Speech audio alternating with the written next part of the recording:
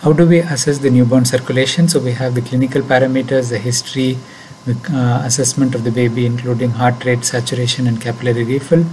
The lactate as a single measure, and especially in the postnatal period immediately after delivery, the trend where immediately if it is high due to the labor related processes, it tends to drop when the circulation is better.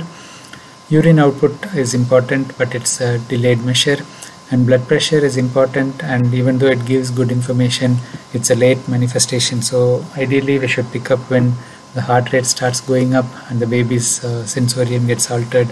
Altered sensorium is a fairly early marker. The baby becomes irritable when there is hypotension, and they become lethargic when there is significant hypotension, and by the time the blood pressure drops, most of them have an altered sensorium or a depressed sensorium.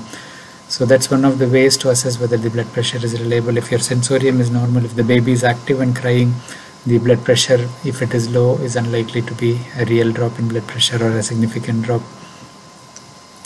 The echocardiography has become a very important tool, the point of care ultrasound and echocardiography. So we can assess different parameters, the IVC filling, the cardiac filling, left ventricular outflow and right ventricular output, and superior vena cava flow can be assessed, and the ejection time. There are also simple measures to assess the filling, and obviously atrial chamber size is a good measure as well, and of course assessing the duct is important in a premature baby as well.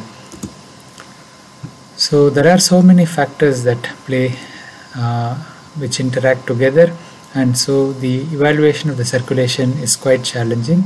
So the clinician's analysis of a different situation depends on the experience, evidence and beliefs, as well as opinion of the other team members.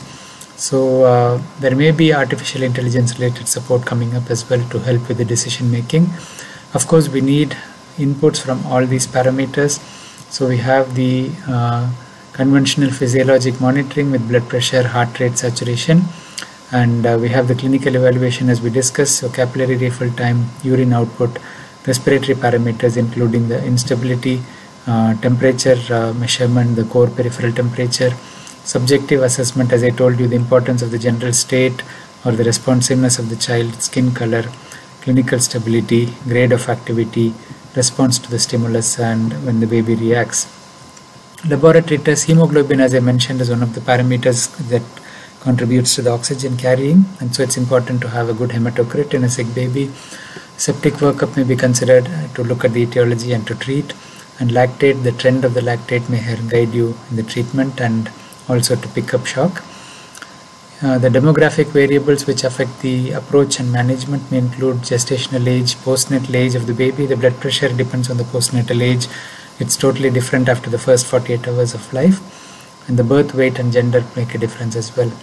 There may be risk factors for early or late onset infection or necrotizing enterocolitis. Medical history and pregnancy related history is important, and the circulatory assessment with tools, mainly echocardiography and near infrared spectroscopy. The pulsatility index on the newer pulse oximeters can give you a guide, but it is still evolving, and non-invasive cardiac output monitoring is coming up as well. So ultimately you combine all this and make a pathophysiologic approach to the circulatory management.